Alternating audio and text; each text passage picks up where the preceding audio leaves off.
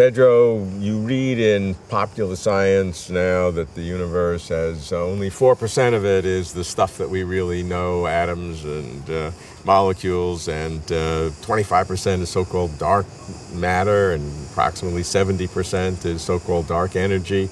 And these numbers are just repeated as a mantra.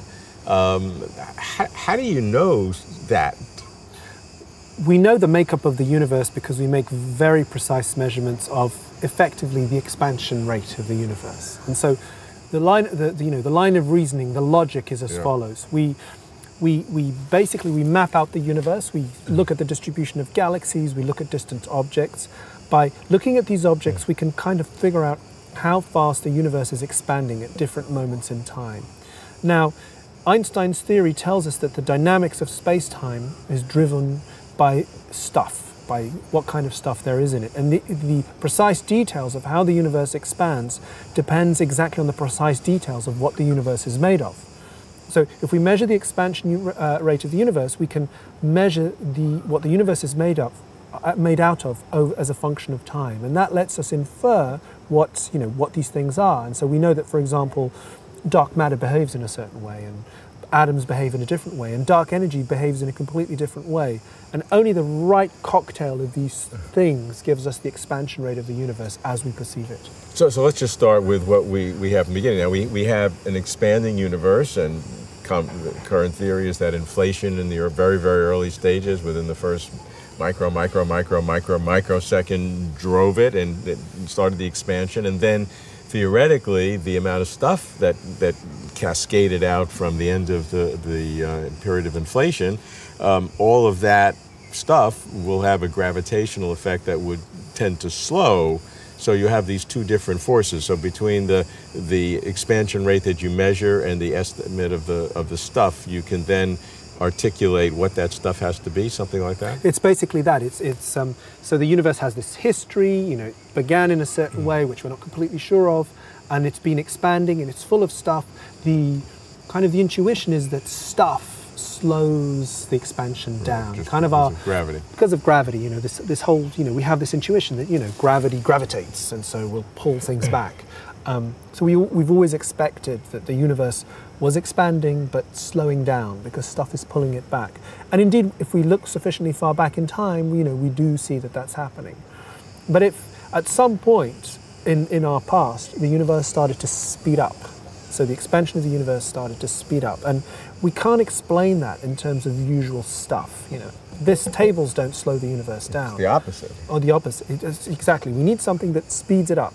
And so that's when people started talking about dark energy. There's the simplest explanation for dark energy, the simplest, placeholder is something called the cosmological constant, which Einstein proposed, very shortly after he came up with his theory.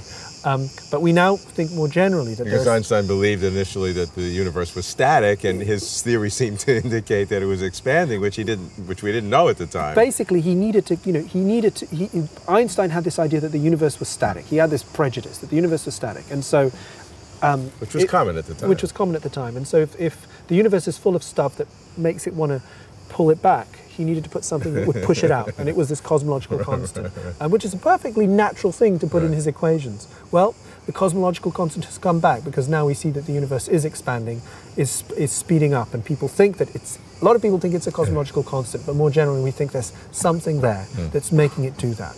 And so that's the dark side of the universe, is trying to understand not only the dark matter that we have, the stuff which isn't atoms that slows it down, but as importantly, the stuff that's making it speed up. Now, dark matter originated not in the expansion of the universe as much as the rotation and speed of stars within galaxies themselves, because they were rotating faster than they should with what you were able to see, something like that, right? Basically, the idea is that when people started to look in more detail at galaxies, you look at galaxies and they're this agglomeration of stars. And they looked at them, and they're this very well-defined things, these spiral things that are rotating. It wasn't clear why they were rotating so fast. As you moved out, why were they rotating so fast? If you added up all the gravitational pull of the stars, it just wasn't enough to rein in the stars on the outskirts. And so people said, well, actually, there's got to be something which gravitates, which pulls, and these stars are kind of sitting in these blocks of stuff, this dark matter which gravitates.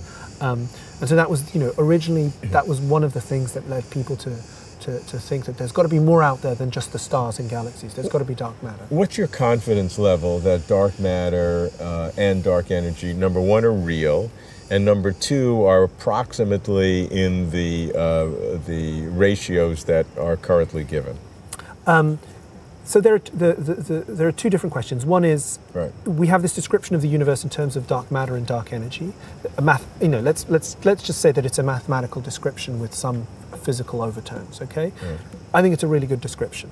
Okay, am I completely sure that that's the correct description? Well, I'm finding it harder and harder to come up with an alternative to dark matter. And I've worked on alternatives to dark matter. I've looked at alternatives where we say that we actually get gravity wrong on those scales, and I just find it harder and harder. But that's just an intuition.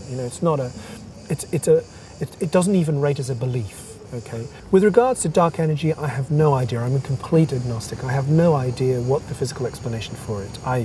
Some of my colleagues are, evangelically pro cosmological constant. I have no idea, and the reason I have no idea is that we're taking Einstein's theory of general relativity, and we're doing this huge extrapolation from where we've measured it incredibly well on the scale of solar system, pulsars, which is very astrophysical, to cosmological scales, which are many, many, many orders of magnitude larger than where we've actually constrained it. So I have no idea. I really have no idea what the fundamental reason, the statement is, I have no idea the fundamental reason why the universe seems to be accelerating today.